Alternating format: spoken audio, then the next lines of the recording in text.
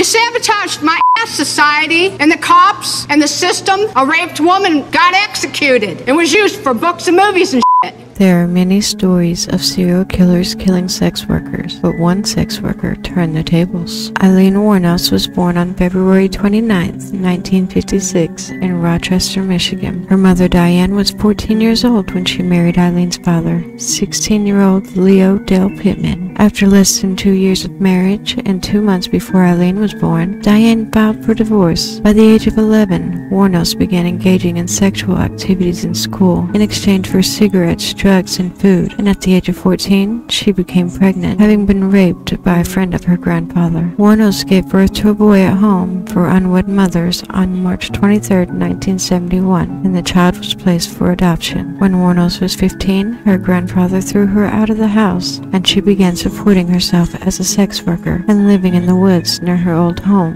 In 1989 to 1990, posing as a hitchhiking prostitute, she killed 7 middle-aged male motorists and left their bodies along the highways of Florida and Georgia. She admitted to the killings, but claimed that she had acted in self-defense after the men sexually assaulted her. Before she was executed by lethal injection in 2002, Eileen's last words were, "I'd like to say I'm sailing with the rock, and I'll be back, like Independence Day, with Jesus, like in the movie. Big mothership and all, I'll be back." Within 2 weeks of her arrest, Wuornos and her attorney had sold movie rights to her story. Investigators in her case did likewise. The case resulted in several books and movies, and even one opera on the life of America's first female serial killer. 2003 film Monster chronicles Wuornos' story from childhood until her first conviction. And on March 16, 2021, it was announced that Voltage Pictures acquired the worldwide rights of Aileen Wuornos' American Boogie Woman, a prequel to Monster. God is going to be there.